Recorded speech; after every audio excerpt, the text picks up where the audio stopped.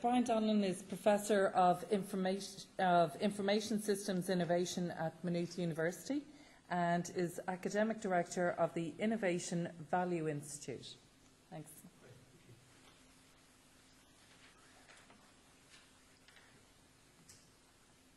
Right, thanks very much.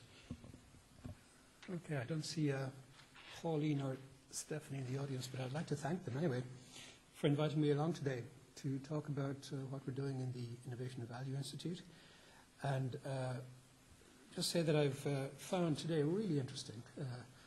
I had just had no idea there was so much activities going on across such a diverse range of industries, fascinating stories from startups. So thanks very much again for the invite, and I'm happy to be here. So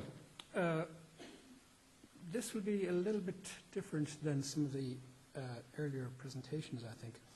The presentations I've been at talked a lot about the supply and the generation of open data and some of the challenges associated with the creation of open data. I guess I'm looking at this more from the demand side. What do you do with the data when you get it? How do you know that you have the capabilities to use it effectively? How do you know that you're having an impact with the information systems and with the data that you've got? So that is the raison d'etre of the Innovation Value Institute. We are focused on helping companies and organizations generally be innovative through the use of IT and to develop capabilities to use IT effectively. So those of you who would have heard Ed MacDonald's presentation earlier on will have heard what a technology centre is, and we are also a technology centre in the IVI, the Innovation Value Institute.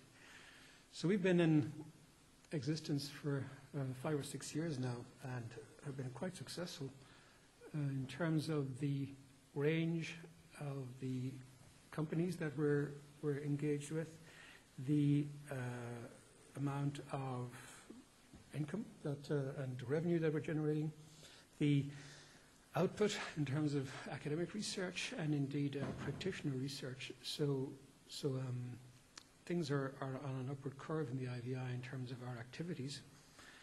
The membership runs to over 100 organizations, private industry, public service organizations.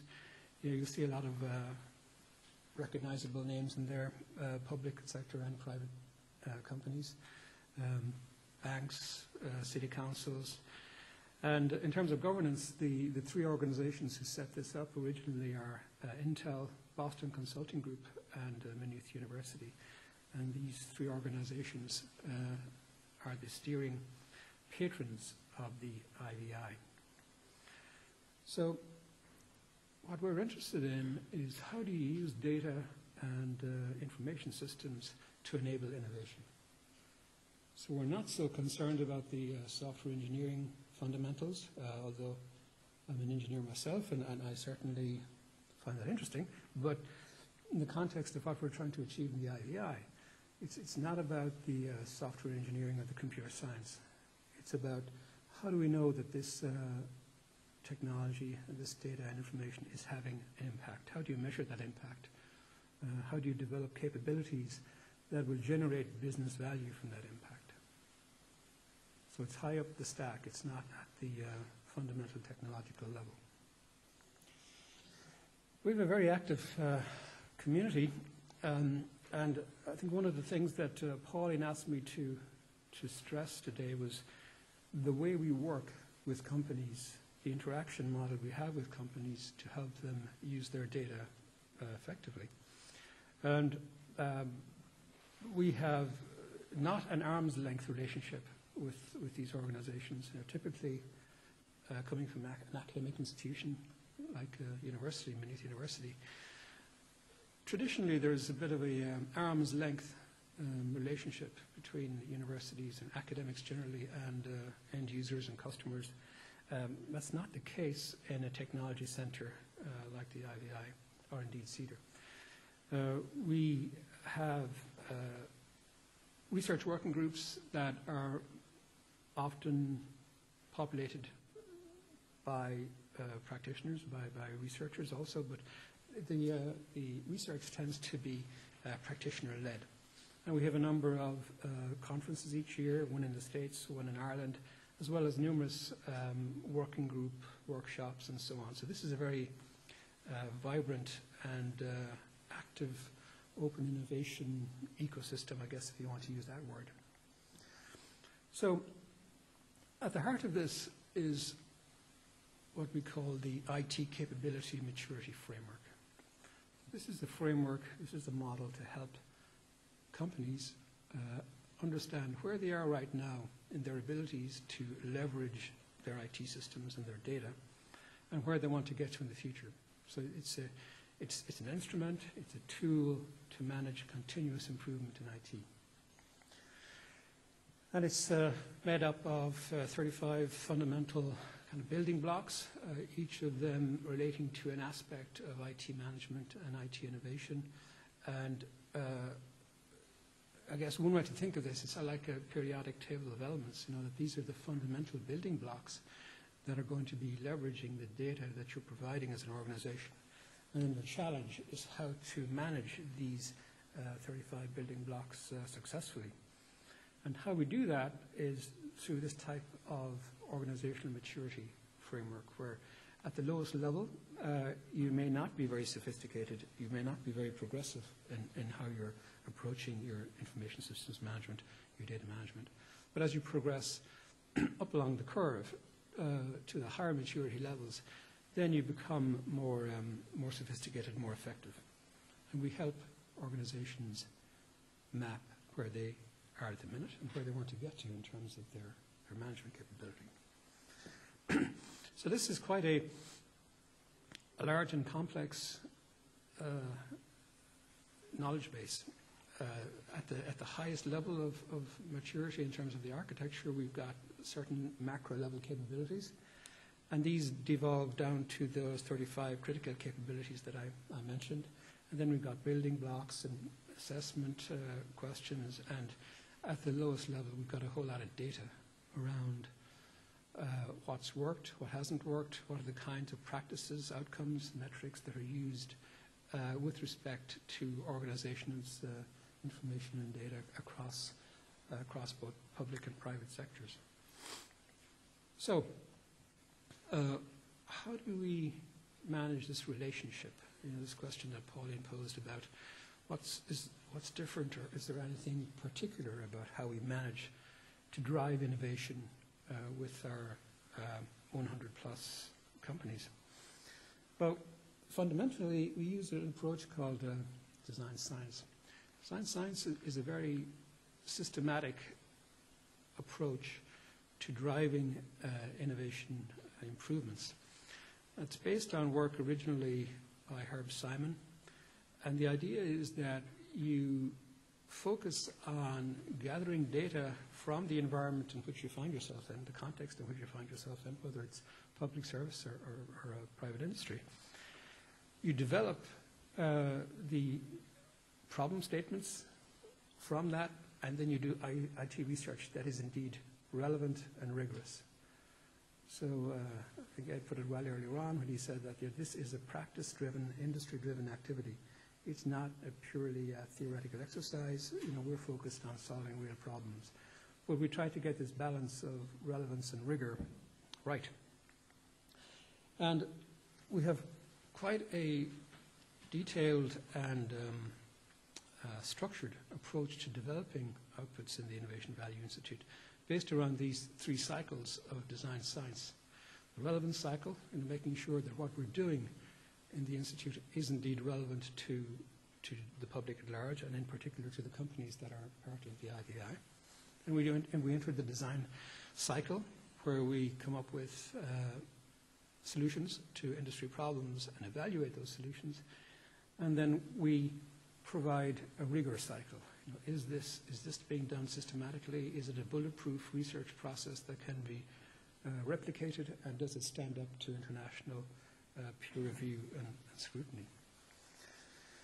And we are also quite rigorous about how we scope the different types of innovations that we develop in the IT space with companies.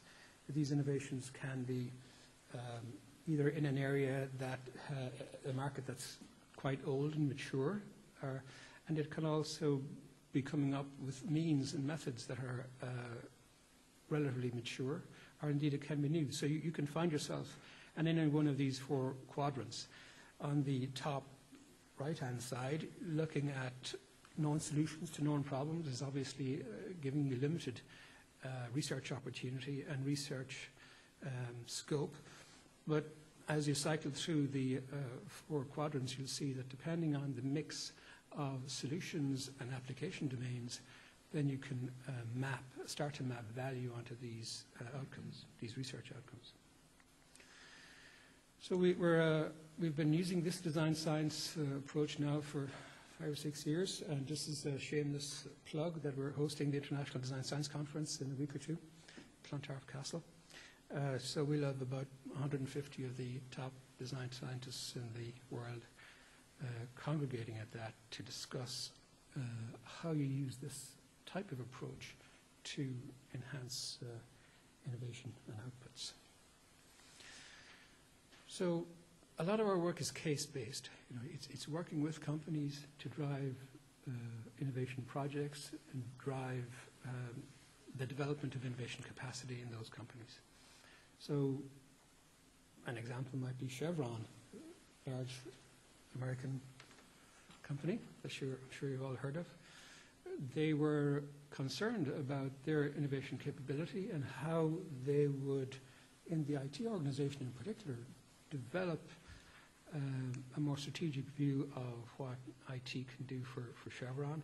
And we worked with them through the various elements of that strategy, everything from the strategic and management issues, the people and cultural issues, the processes, tools, metrics, the data required to drive that innovation capability within Chevron. So that was, I guess, a typical engagement where we would have used that type of design science approach to help them become more innovative in IT. Some current research projects that are probably more aligned to some of the topics that we've heard today. We've got a project funded by the Irish Research Council at the moment that's looking at two issues. One is factors that influence the diffusion of open data for service innovation. That's an enterprise partnership scheme that we're running with a large multinational company. We're also developing maturity models for cities. So that type of IT strategic maturity model approach that I described earlier on for public service organizations or for private organizations, we're rolling that out and developing it for urban contexts. We're working with the Irish Software Research Institute, LIRO, that's hubbed out of University of Limerick, but has members in all of the 7 universities. And the basic theme of that work, which is starting this year, but which will be a 5-year project, is around IT for urban competitiveness. And there are a couple of particular strands to that work. One is the development of, 2 minutes, thanks. One is the development of a reference architecture, an urban reference architecture for a city, what that would look like. Also looking at business models, in particular the business models in the era of the Internet of Things, and what types of business models make sense for a city. And this is also relevant to the third project that's ongoing at the moment. This is in the context of the European Innovation Partnership, where we're looking at a range of cities across Europe and understanding what their funding models are, their procurement practices are, and their financial practices are. Again, the thrust of this is to understand the impact and how do you understand the ROI also in terms of IT for cities. And that's due to report out in May of this year. So, concluding remarks, that is, IVI is an open innovation ecosystem of over 100 organizations. We have a strong focus on impact and value assessment. And we think that we've got a really tight coupling between research and practice. And I think that approach that I've described, that linkage between academia and business, is something that we're proud of. Thank you very much. Thanks.